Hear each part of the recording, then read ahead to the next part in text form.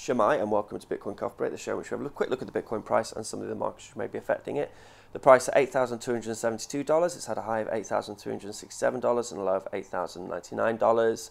I did say a couple of days ago that I didn't think the price was going to breach 9,000 until the weekend. It did, but only breached it for about 5 minutes, and then those sell orders gave enough pressure to push it right back down, and a little flash crash, and dropped to the last previous highs. It's kind of mimicking the same behavior as when it hit the 8,000 price target and was unable to breach through until it kept bashing away at those sell orders, and you end up with that nice ascending triangle pattern which forms. And a similar pattern will probably form once it's trying to attack the 9,000 price range. I haven't done a show for a couple of days because I'm here in Munich.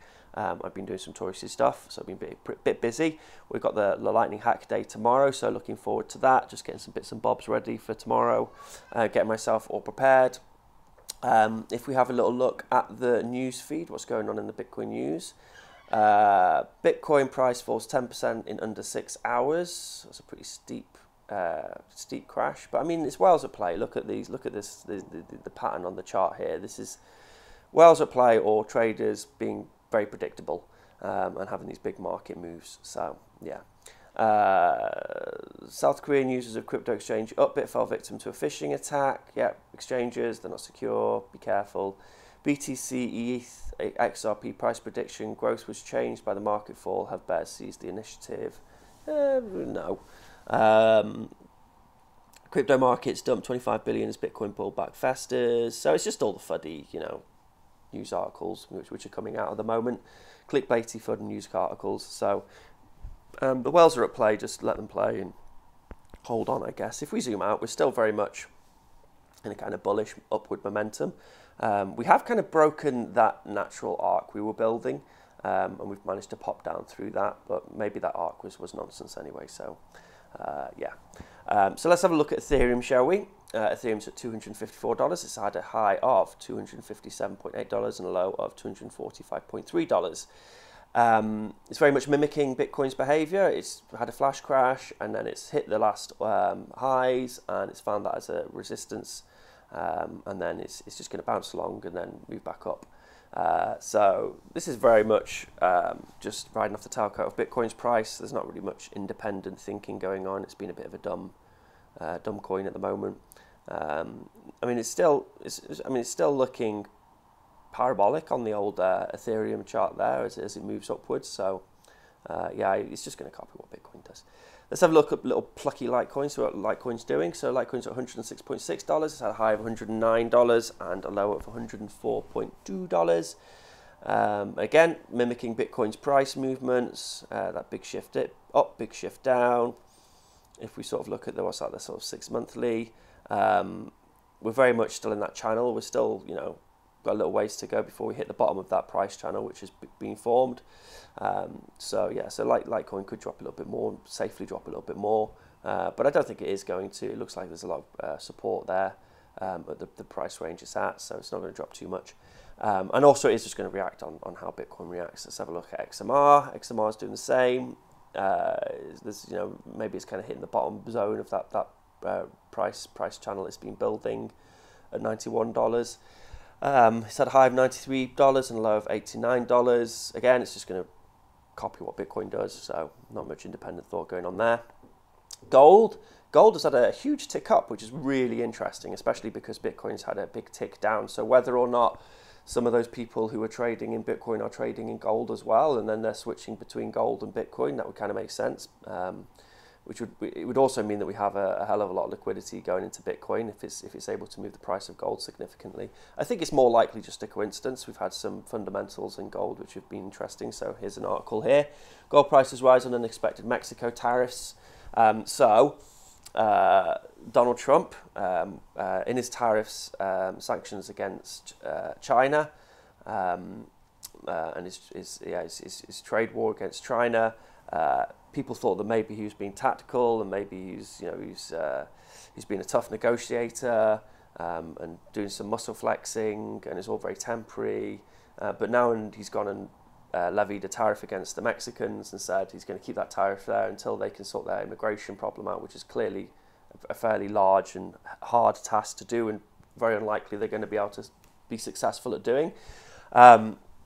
So now he just looks like a crazy old guy, and then I think gold price has just reflected that. You know, people have just thought, yeah, he's just nuts. Let's just put our money in gold. He's gonna crash the whole market. So big corporations and organisations, these tariffs really affect them bad, and it has like a long-term effect as well, because they're not able to make investment decisions. So if you're producing something and then you've got a production line, you've got materials you're buying from lots of different countries, then it makes it very hard to make decisions when there's tariffs on those materials and you're having to pay a little bit more, a little bit extra. So you may be looking to get it from other countries. So that'll affect products which are being, you know, developed, and the production's being organised now. It'll affect the production of those products, you know, for years on afterwards. So it has a real knock-on effect, these sorts of tariffs and sanctions. So yeah, crazy old dude, and gold's clearly reacted to realising that, or having that realisation. So gold price prediction: gold rallies as US yields slip, gold consolidation gains, heads for the highest close in 2 weeks. Yeah, so gold's really up, and it's look at that, it's at 1,299, so it's smashing up against 1,300. It actually managed to breach 1,300, and then it dropped down, you know, to to $1,292.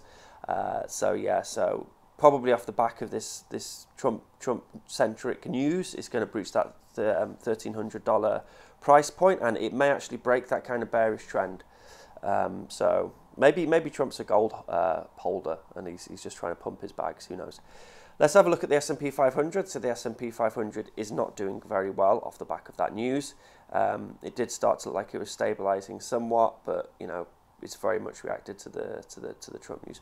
Stock slides, bonds rises, trade threats escalate, markets wrap. So yeah, so stock futures tumble as Trump tariffs on Mexico open new trade worries. So yeah, you have to wonder where the guy's getting advice from. Let's have a look at the Bitcoin Reddit, shall we, and see what's going on in Bitcoin land. So yeah, we got the Vegeta memes, or what I incorrectly call Goku memes. Goku Vegeta, I don't think really matters, you know, Dragon Ball Z memes. Over 9,000, so we had those. People had those ready to go, ready to publish, and then within the 5 minutes we were over 9,000. They managed to get 2 of them published, which was pretty impressive, and it's the top of the Bitcoin Reddit there. Best 6 minutes ever. Yeah, well, we're gonna have some more time up there, don't worry. So Bitcoin Reddit is having a bit of fun with the price. Institutional Bitcoin FOMO is here. Grayscale Trust buying 21% of all BTC mined. Damn. Yeah, Wall Street is very interested in Bitcoin. I think it's not looking good for companies like Coinbase, Binance, BitMEX. You know, you've got these big players like Fidelity coming into the scene, and they've just got such huge liquidity with their clients and the amount of money they control. So on the World Crypto Network, we on the Bitcoin group, we looked at Fidelity and their clients. They managed 300 billion worth of funds, and you know, Coinbase I think had a billion on its books. So the scale of these and Fidelity's been going since the 70s, and Coinbase has only been going for, you know, whatever it is, 5, 6, 7, 8 years or whatever. So the scale of these companies, they're just going to eat our weird little crypto exchanges alive. I think that's probably also why Coinbase is trying to diversify into things like margin trading. So they're just trying to stay relevant and trying to have so that's quite important news. I didn't get a news article up on it, but Coinbase, currently US citizens can't margin trade. BitMEX don't allow margin trade in the US because of the regulatory stuff, whereas Coinbase are trying to get through regulations on that. So that might give them a little edge on the big Wall Street companies. But these big Wall Street firms and institutions, you know, they're all able to build backroom deals with each other. They all know each other. They'll go to the same country club. So getting, being able to get something like Fidelity regulated to do something like margin trading would be a hell of a lot easier than trying to get something like Coinbase to do it, which is kind of outside of that old money system, as sad as it may be. Let's have a look at some of the news articles. So yeah, FUD, BTC, price nosedives. Is this the start of a major correction? No, it's not. It's just whales at play. Those are funny little arrows, 1s and 2s and 3s and 9s and whatever on a chart. Load of bollocks. It's just whales at play. Be patient. Ride it out. Binance CEO gives fitting reply to Craig Wright over appalling allegations. So Craig Wright, he's just a detestable human being. Right now, illegal. This is what he said on Twitter, I think. Right now, illegal operations pumping money in Tether and Binance. Illegal use of people smuggling. Right now, 30% of Binance money funds women in prostitution. So, yeah, good old Tourette's boy, Craig Wright, attacking the world again. And I think Binance, they took the right approach. You know, they didn't. They took the adult stance and they just said attention is probably what he wants. We ignore stupid stuff and focus on things that matter. Hashtag biddle, or build. So yeah, that's the right. Just ignore the dude. I probably shouldn't have got this article up, but yeah, he's just such a schizophrenic. It's quite nice to see. I like the reaction there by Binance. That was good. So what else we got? Most major coins see red as market corrects downward. Gold in the green. Yep, that is really interesting. The gold in the green and the Bitcoin in the red. We did observe the last couple of big movements that gold was negatively correlated to Bitcoin. So we'll keep an eye on that and see if it has any sort of effect. Because if it has, then that's really interesting. So that's pretty much it. Here for the Lightning Hack Day, so I'll be there tomorrow. I'll see if I can do the show before I go out tomorrow, and then I'll try and get a couple of interviews from the Hack Day. It's going to be great. Looking forward to it. Have an excellent. Where are we? Friday. Have an excellent Friday, I'll speak to you all soon. Take care.